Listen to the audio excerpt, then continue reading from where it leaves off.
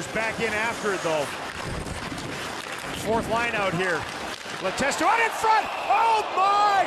A larcenous glove grab by Kari Lehtonen. Biggest save of the night. And goalie out. Everyone did the job tonight, and I thought our goalie made a couple heck of saves. He was great tonight and kept us in there, so it was good. Good night. I thought we played our best defensive game.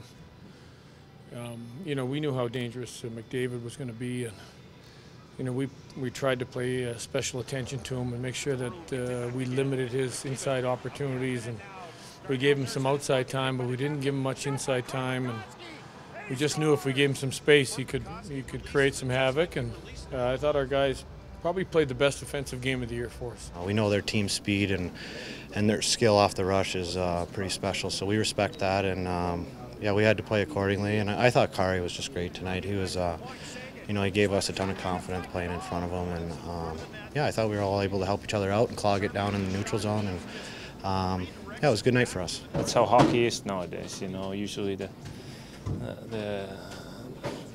team that is better defensively and the goalie makes a couple of good saves, that's usually the team that ends up winning, and that's happened last two nights, so that's a good thing for us. It's very early in the season, but losing 8-2, you need a lot of character in here to rise up and be able to bounce back and not hang low. So the way we put away that loss is how we're going to have to put away these wins. Know what we did right, remember them, put them away, and move on here.